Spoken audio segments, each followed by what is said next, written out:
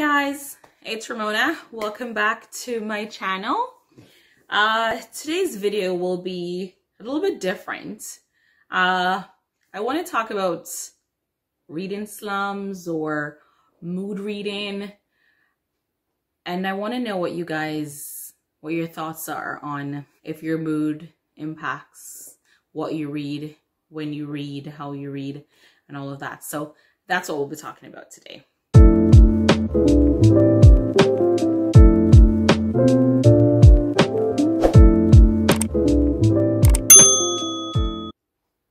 So, I'm not sure what to call what I'm experiencing right now, but I find myself reading 4 books. Yes, guys, 4 books, because nothing is connecting. And I don't know, it's like I'm going through a funky time, and that is impacting my reading. But I'll go through the 4 books that I'm reading right now, just to talk about them. And they're actually pretty good books. So I'm sure it has nothing to do with the books. It's just me and I guess understanding what's going on with me. So the first book I'm reading is Johnny Appleseed by Joshua Whitehead. And this book actually is the winner for the CBC Canada Reads 2021. It's written by Joshua Whitehead, and he is a two-spirited indie queer, and he's Native Indian. So this book basically follows his journey, his life, and I am only 40 pages in. I like the book, but I'm struggling a little bit with the beginning of it, but I will continue to read it, and I'm thinking it will turn around. The concerns I'm having with it so far, one, it reads like somebody's journal, which I don't know if that's a bad thing. And all of what I'm reading so far is really about his sexual escapades and the things that he's had to do to get by. So I'm not connecting with it yet, and I think that's what the issue is. I heard something recently. It was J.L. Richardson who had said this in a Zoom conversation that I participated in with her. And she said, there's certain books that it's just not the time for the book. So it's not that I wouldn't enjoy this book at another time. I just don't know that it's the right moment. So I'm going to try to finish it. Or we'll see, because it really is a short book. It's only 219 pages, and typically this is a book that I can finish in 2 days if I'm reading in the evenings, or in a day if I'm reading it on the weekend, because I've finished books that's close to 400 pages in a day. But it's not connecting with me right now, so I may put it to rest for a little while and then go back to it. So we'll see. The second book I'm reading right now is The Last Train to Key West by Chanel Clayton. And I need to read this book. I actually need to get through it because it is a library book that I need to return. And I've had it for quite some time, and I've renewed it already once. I'm trying not to renew it again. And there's also a new book that follows this one that just got released last week, and I got it brand new from the library. So I want to get to that, but I want to read this one first. I'm liking this one so far. I'm not very far in. I am on page 22. So this book follows 3 different women who are in Key West. So there is Helen, Myrta, and Elizabeth. So far, I've been introduced to Helen and Myrta. So I am actually right at the chapter where we were starting Elizabeth's story. So I like it. I think I'll finish it soon. But again, it's weird. Like, I'm not feeling like reading it all the time. I've liked it so far. I'm not feeling like if I'm reading, even though I was reading on the weekends. I didn't read a lot just because it was so nice out and I spend most of the time outside.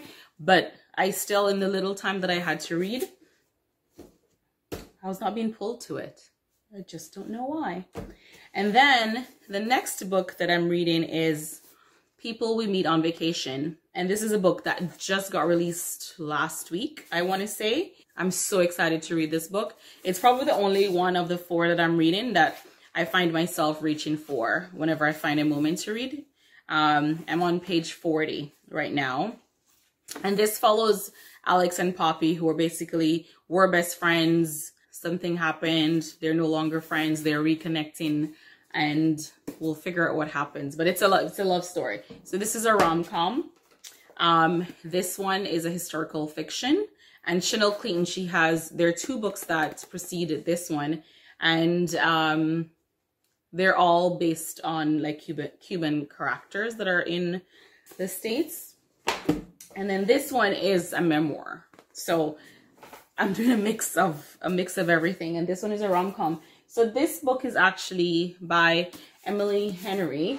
And she also wrote Beach Read, which was one of the biggest rom-coms last year in the summer. And I really enjoyed Beach Read. So I am looking forward to reading this one.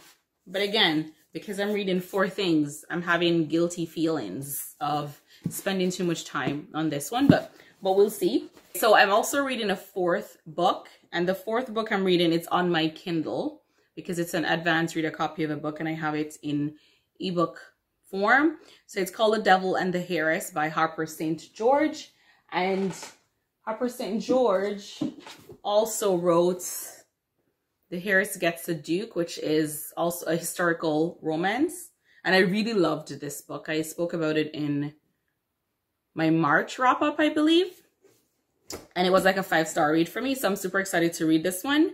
I am 23% in. So I'm not doing too badly. So yeah, I'm reading 4 books, guys. And I don't know what's happening. Does this happen to you where you're reading... And why it started is because like I'm reading something and I'm like, okay, this is not hanging on to me. So let me start something else. And then I start something else and I'm like, this is not hanging on to me. Let me start something else. We'll see how much reading I can get done this week and how many of these books I can actually finish, because sooner or later I'm going to start feeling super guilty about not getting any of these finished. And I actually do have a couple buddy reads that I need to get done before the end of the month. So I need to get Lucky by Marissa Strapley finished. And I also need to get The Simply Wild by T. Tucker for my book club. And also Arsenic and Adobo, I think that's what it's called. I need to get that one read for another buddy read as well. So something's got to happen soon because your girl's got books to read. So anyway, I just wanted to give you guys an update on what is happening in my reading world. Like, it's very weird for me to be in this place, and I just wanted to talk through that with you guys. Tell me, like, do you experience this? What do you do when you're experiencing this? And I also find myself too, and I don't know if it's because I'm super stressed at work and things like that, like I am going more towards lighter reads. And maybe that's why like Johnny Appleseed is so hard for me to get through right now, because it does have some heavier moments in it, right? And I just feel like I need lightness in my life. I read for fun. So like when I read, I want it to be fun. Like I know there are a lot of people who are like, oh, you have to be learning something all the time, or certain people who only read nonfiction. But I read for fun and to relieve stress and escape from this world. So maybe that's why I'm going more towards like lighter stuff right now. So enough of my rambling.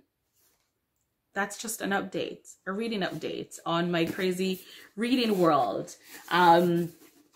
Is this book on your summer read? This book is all over Bookstagram. Like everybody's reading this book and the reviews have been really good. So I'm super excited to finish it. And as I said, I love this one.